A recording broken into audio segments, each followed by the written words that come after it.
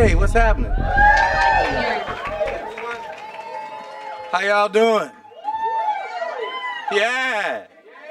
I feel like we're in a bar on Bourbon Street or something. It was a blast. I'm not sure who chose. I know Jen chose True Colors, but I'm not sure who chose the Fleetwood Mac tune. But it was great. I think Ricky may have picked it. It was great. I mean, just being up there with them in a performing context after talking about performance for so many months was just great. The only frustrating thing is that we didn't get to do more of it. It was really fun. I really enjoy spending time with Jen and Keith. Of course, Randy and Ryan as well.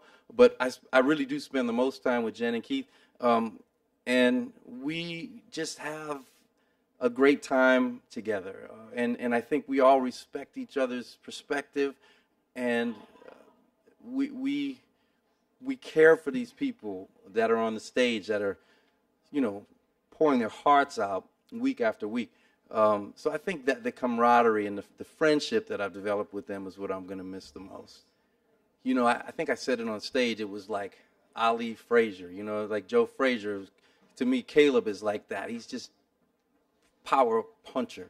He just came out hitting hard. And Gina is more of a, sting like a butterfly. What is it? Flow like a butterfly, sting like a bee. Like Ali, like it's like a boxer versus a puncher. It really is. And it's so cool that it came down to those two.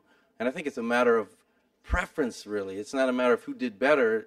Who do you like more, and who's gonna vote for their favorite? Because boy, it is gonna be close, I would imagine.